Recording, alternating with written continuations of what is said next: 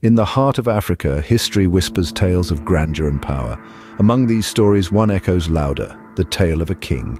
Unyielding and strong, he ruled with wisdom and courage, his name etched in the annals of time.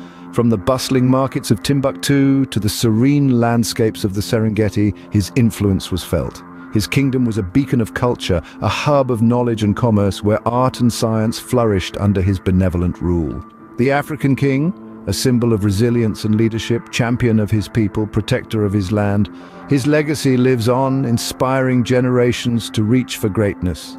Remember, history isn't just a record of the past, it's a guide to the future. So let the story of the African king inspire you. Embrace the wisdom, courage, and resilience within you. Stand tall, for you are the authors of the next chapter of history.